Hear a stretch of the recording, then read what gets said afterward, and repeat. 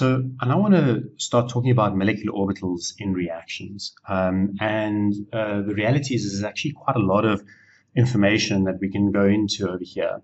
So I want to cut to the chase, and I want to just deal with some of the terms that we use and get them out of the way as quickly as possible. And then I'll go into a little bit more detail with regards to how we use molecular orbitals in reactions understanding. All this has to do with the fact that reactions, which is what we're interested in chemistry, are driven by orbitals. They're driven by the way that orbitals interact with each other and the way that they form new bonds. That is at the heart of chemistry. And essentially, when bonds form and break in reactions, they are driven by two factors. Obviously, the one is what I've just said is the orbitals, and the second thing that they're driven by is charge. Now charge we can get out of the way fairly quickly. Charge is your pluses and minuses. When you've got a plus, positive charge, it's going to attract a negative charge, and I think that kind of thinking is pretty much entrenched in the way that you've dealt with chemistry so far. So that's no problem. And this is an important factor, and we will always be looking at charge when we do reactions. It's something we must always consider. But it's the orbital aspects which haven't yet been discussed in your course, and this is what we're going to start dealing with over here. With regards to orbitals, there are two main orbitals that are important. And so we started to look at these molecular orbital diagrams, and it turns out that the most important orbitals that we look at are the frontier molecular orbitals. They're the ones right at the highest energy of the molecular orbitals that have been put together. By highest energy, we're actually talking about the one is the HOMO, which is the highest occupied molecular orbital, and the other one that is important is the LUMO, which is the lowest unoccupied molecular orbital. The reason these two are important, and we'll come back to when we do examples looking at the shape and that sort of thing, is that the HOMO is effectively, because it's the highest occupied molecular orbital, in other words, it's the orbital that has electrons in it. It's the orbital that's going to donate electrons to something. And in organic chemistry, when something is donating electrons, we talk about that being the nucleophile. The highest occupied molecular orbital is actually, in organic chemistry, is what we typically talk about as being the nucleophile.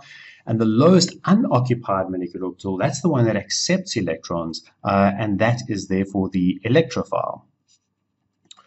Okay, so now we've connected two terms that we've seen before, nucleophile and electrophile, and we've connected them to an orbital description. It's the highest occupied molecular orbital, the nucleophile, the lowest unoccupied molecular orbital for the electrophile.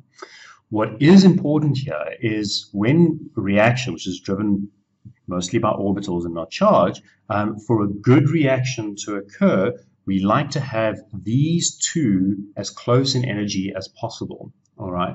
And so we can now qualify what makes a good nucleophile and makes a good electrophile in a reaction in terms of their partners.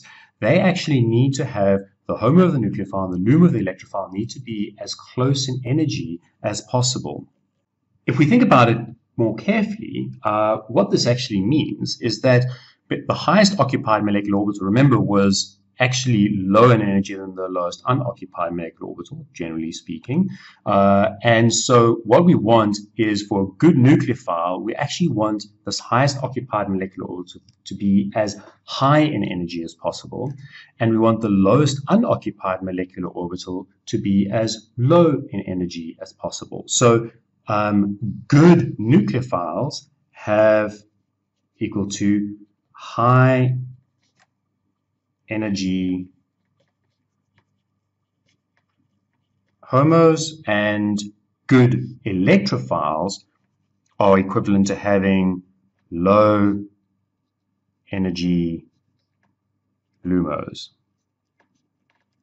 All right, so that's one of the most important things that we need to take home. This is the basis. The next thing that's important to recognize for now in this thing, I just want to quickly talk about some typical examples of good nucleophiles, which are high, the highest occupied molecular orbitals. And a good example of these is almost always are what we have been calling so far lone pair electrons. Okay, lone pairs are the really, really good examples of nucleophiles, and we'll look at some molecular orbital diagrams to see why that comes about.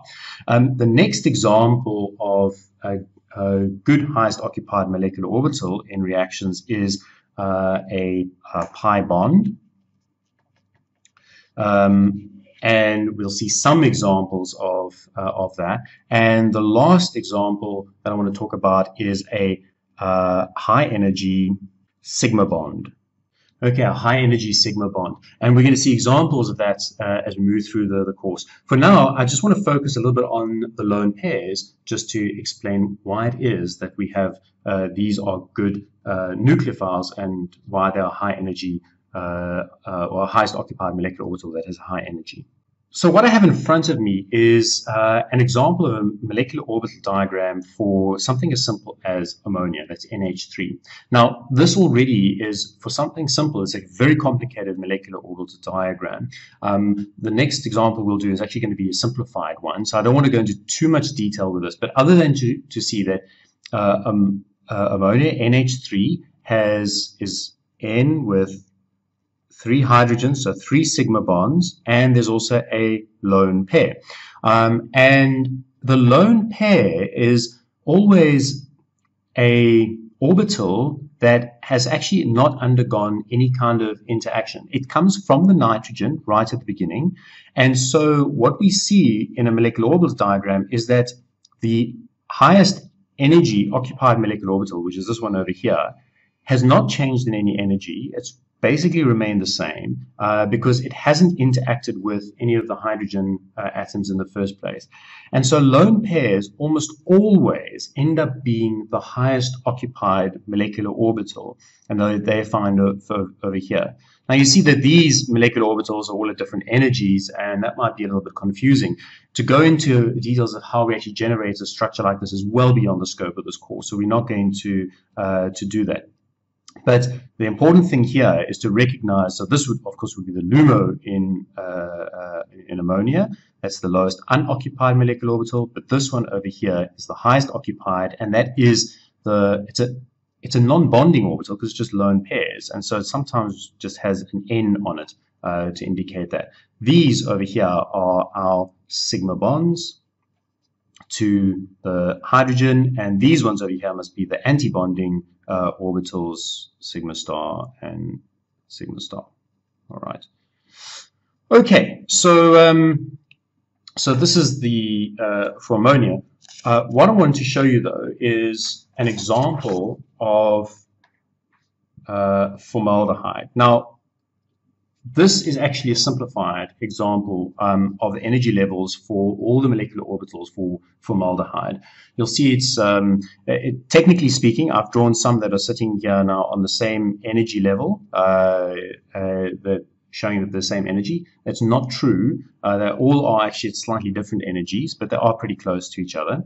But this just simplifies things just to make it a little bit easy for us to actually understand how we're going to fill this diagram out. So it's not entirely wrong.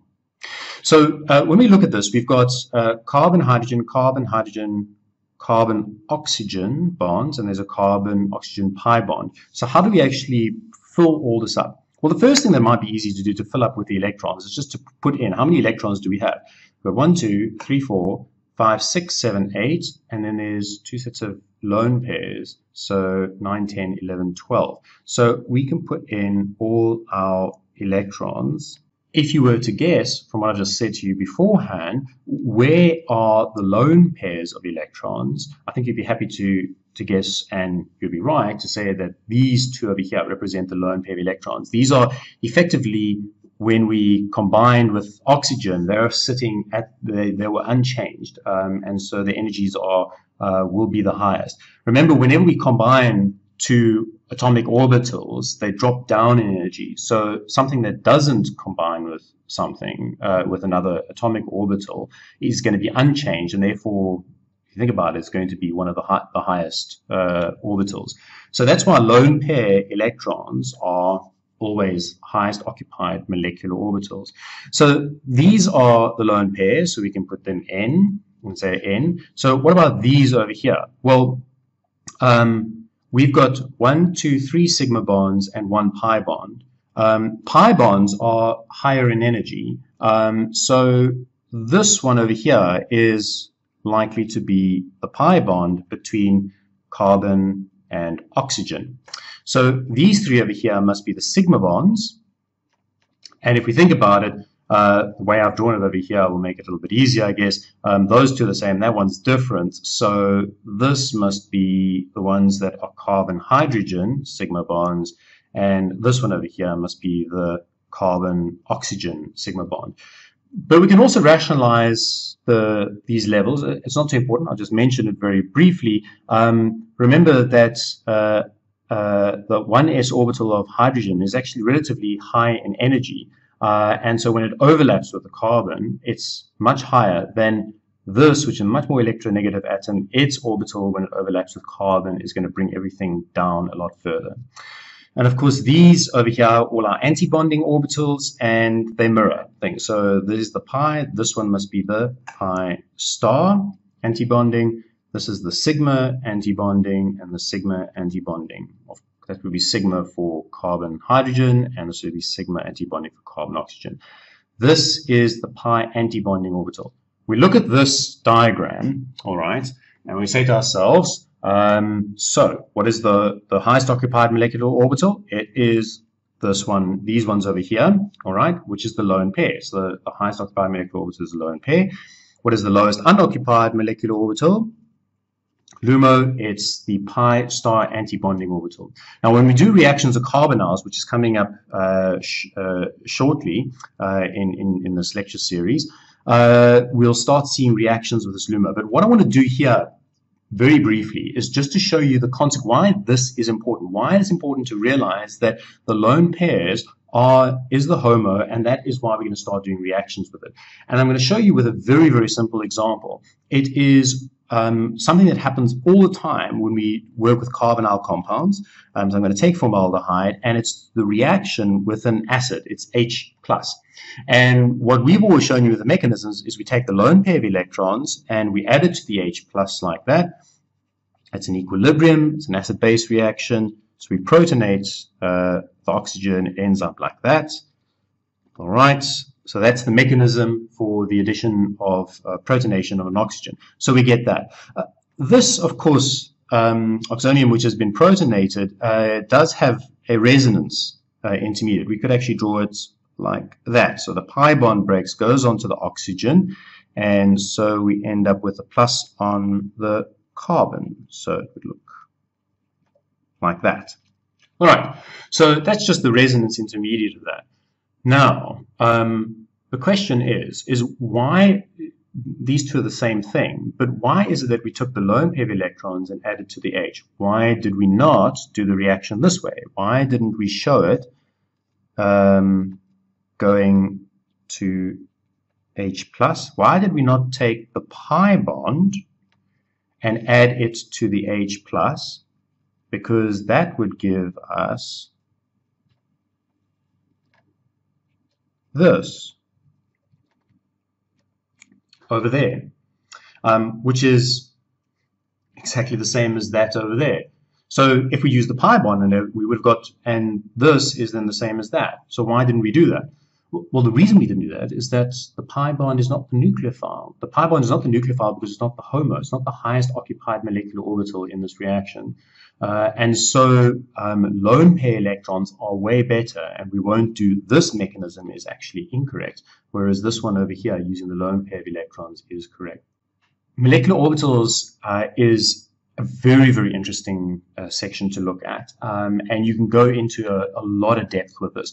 We'll be doing some examples in class and we'll be moving forward. What I want you to know is that at this level, the second year, we're looking at it, we're treating it very, very simplistically. Really, truly, this is really a simplistic way of looking at things. And the key thing here that I'm wanting you to take home with, this is an interpretation aspect, but the key thing I'm wanting you to take home is what I said right in the beginning, is that reactions are orbital driven. You need to know that the highest occupied molecular orbital equates to the nucleophile, and a high energy HOMO makes a good nucleophile. LUMO is an electrophile, is the electrophilic part of the molecule. That's where the reaction takes place, and low energy LUMOs make things are good electrophiles. So whatever lowers the energy of a LUMO, going to make it into a better electrophile. Whatever raises the energy of a HOMO is going to make it into a good nucleophile. And those are the things that we need to connect when we're thinking about molecular orbitals in organic chemistry.